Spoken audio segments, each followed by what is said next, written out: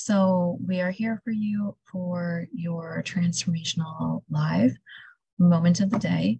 And today, what we really want to focus on is making sure that you take downtime for you when you need it.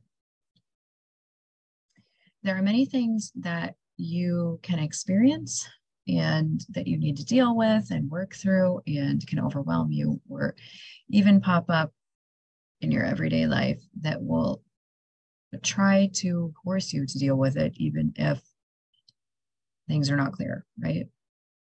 In those moments, it's best to take downtime for you. Take the downtime.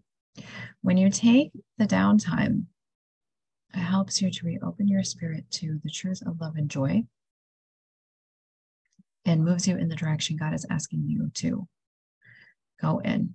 And God also brings to you what God wants you to do and focus on. That's the other truth and beauty of all of that. So when in doubt, take downtime. Downtime always offers clarity. Downtime always helps you to know what to hone in on or bring to the next level.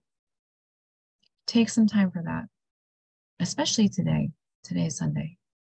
Take some time for that today. It'll help you to regroup. It'll help you to refresh. It'll bring you to that new moment that God is calling you to.